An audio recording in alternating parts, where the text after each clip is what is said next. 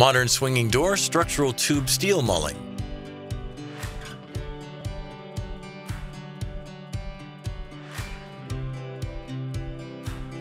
Refer to the written installation instructions for proper drill bit and fastener sizes used throughout this video.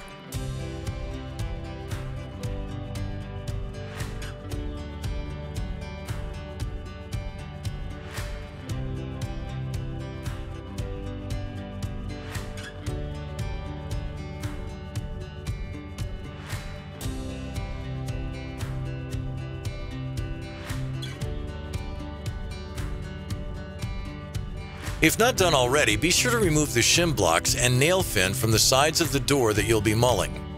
Calculate the length of the tube steel for the mull by taking the outside measurement of the frame and subtract 1/8 inch. Cut the steel to this dimension.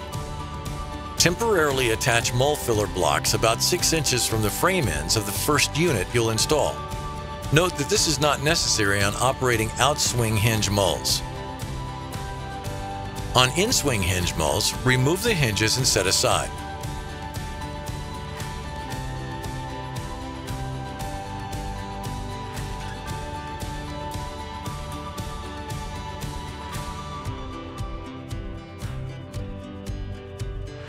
Position the first unit in the opening. Shim and plumb the first jamb on the desired vertical plane. Then fasten and shim along the jamb with screws into the rough opening. Position the frame so that it's plumb in the opening and then shim and fasten the top corner opposite from the jamb you just fastened. If the second unit you're installing is a door, measure 5 15/16 inches from the first frame and install a sill support bracket 3 5/16 inches from the exterior sheathing line. Place the tube steel fixture on the sill.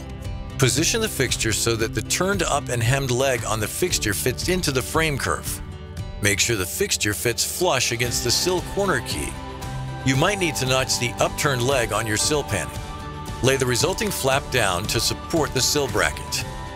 Using the holes in the fixture as a guide, pre-drill into the sill.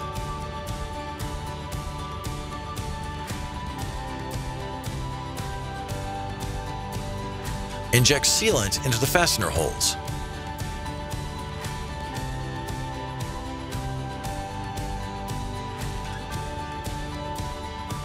Fasten the bracket to the sill with the screws provided.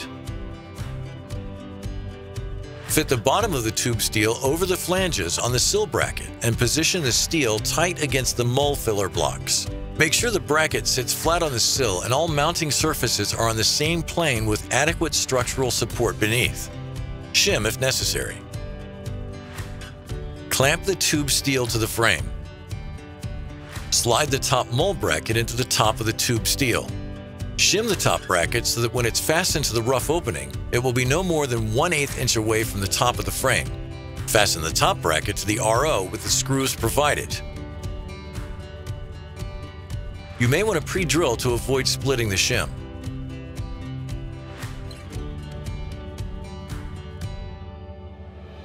Using the pre-drilled installation holes in the frame as a guide, drill through the steel with a number 23 bit.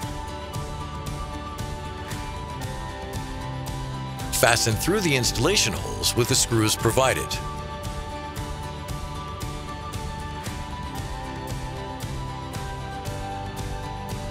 Using the open holes in the head jamb and jamb strikes, pre-drill into the tube steel with a number 23 drill bit.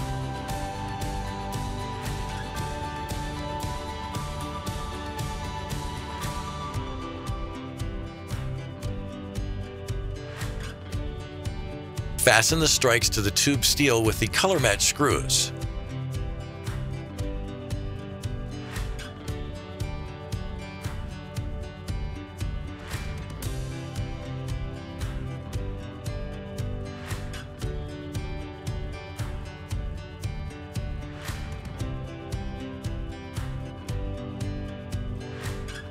On in-swing doors, replace the hinge and use the holes as a guide to pre-drill into the steel with a number 18 drill bit. Fasten the hinges to the tube steel with the color-matched screws provided. Remove the temporary mull filler blocks and replace with a full-length block.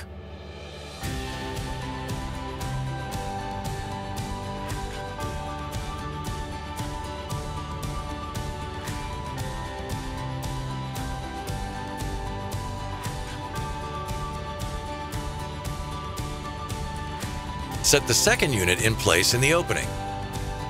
Align the frames and clamp.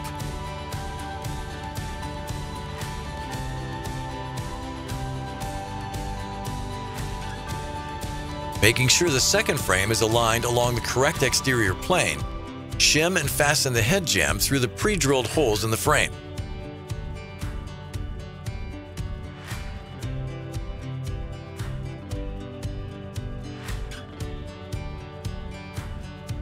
Using the pre-drilled installation holes in the frame as a guide, drill through the steel with a number 23 bit.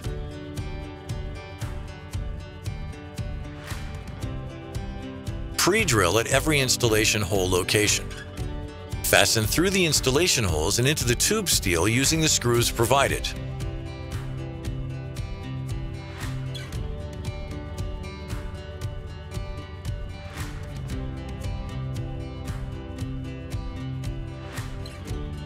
On outswing doors, fasten the tube steel to the aluminum mold filler blocks.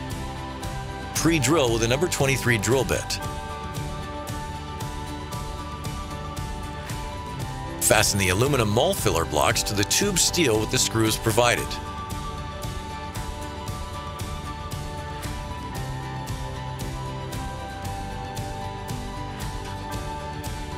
Remove the clamps.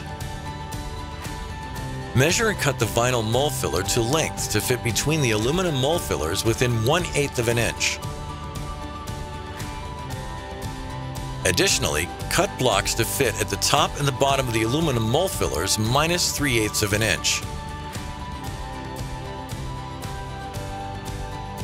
Temporarily install the fillers to make sure they fit properly. If the mold fillers fit properly, remove them and use those dimensions to cut blocks for the next unit. Face seal the top surface of all aluminum blocks prior to installing the vinyl blocks permanently.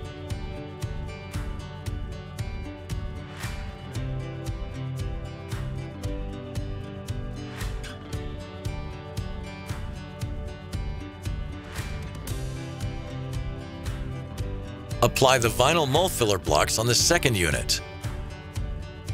Apply sealant on the top of the middle and bottom fillers of the second unit.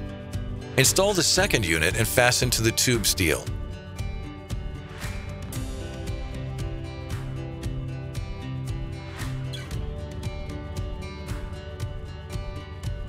On all configurations, apply 3 beads of sealant over the mold fillers. Apply sealant to each side between the fillers and frame, and 1 in the middle.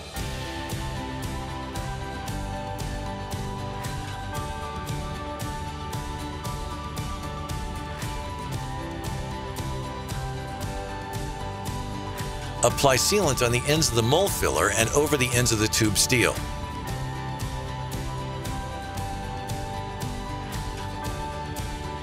Seat the foam blocks in the sealant at the head jamb and sill at the ends of the mold filler.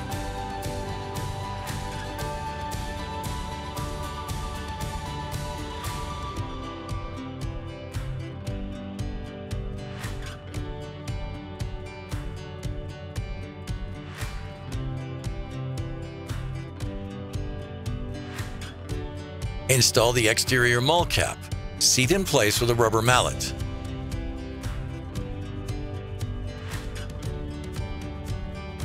Complete shimming and fastening into the rough opening at any remaining installation holes.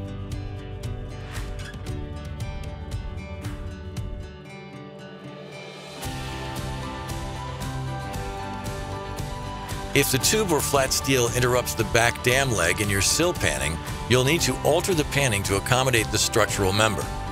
Seal around the tube or flat steel after mulling is complete, but before you install the interior mold cover. Seal in a manner so that incidental water cannot pass to the interior. Install the interior mold cap and seat with a rubber mallet. Structural tube steel mulling on your swinging door is now complete. Be sure to view other related videos at our YouTube channel or visit www.marvin.com.